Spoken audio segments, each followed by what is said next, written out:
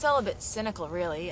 As we're sitting here now, there's a group of about 15 Canadians over in Europe trying to convince the European public and diplomats and officials why it's acceptable for Canadians to club the skulls of 2-week-old baby seals in.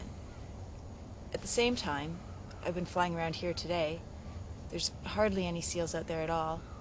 What few there are, the little white coats clinging to the edge of small pans of ice, being tossed about in the waves, they're not going to survive. I don't think hardly any of the pups that were born this year are going to survive.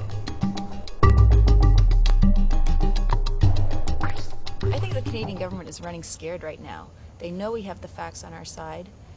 They know that people don't want to be part of Canada's seal hunt. They know it is inhumane, they know it is unnecessary, and they know it's not sustainable. That's why they're scared, and that's why they're putting so much effort into sending people all around the world trying to promote and defend this hunt. But they can't defend the indefensible. There's no need for this hunt, and it should stop.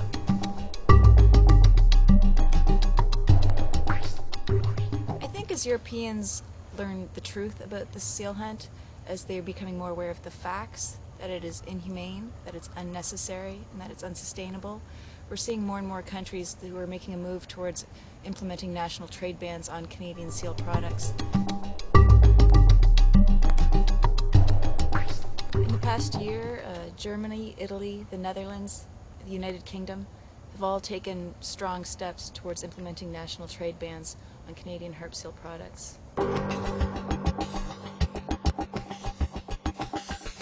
It seems obvious that if a group of European vets comes over to see the seal hunt and they go out to the hunt with the government of Canada, they're going to be taking them and only showing them what they want them to see. So they're going to be seeing a very whitewashed, sanitized version of what really happens on the ice in Canada's commercial seal hunt.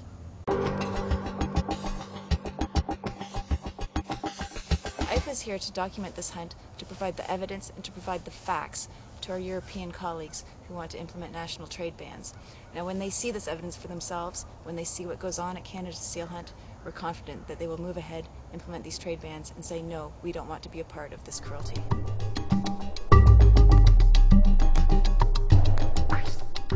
IFAW comes out here year after year to document this hunt, to film it, and to show people what really goes on. The Canadian government would like nothing more than for this to go away or be hidden for no one to see it. And if we weren't here, that would be very easy for them to do. But we are here, we're filming, we're observing, and we're going to let people know what happens on the ice in Canada.